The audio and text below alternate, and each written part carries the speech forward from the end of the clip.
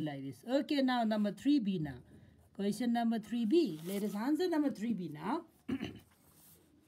In question number 3b, our question is like this. Let's see question first of all.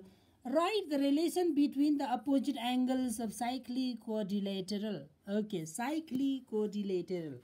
So the relationship between, let us write down the relationship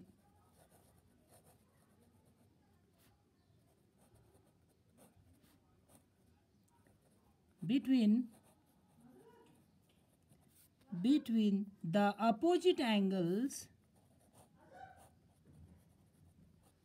of cyclic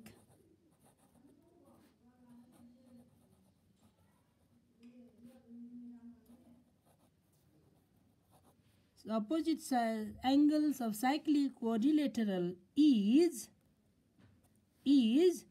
they are supplementary.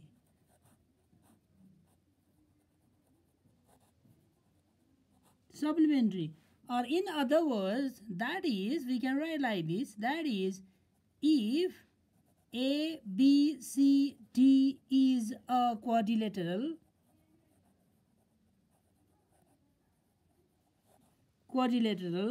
then what will happen?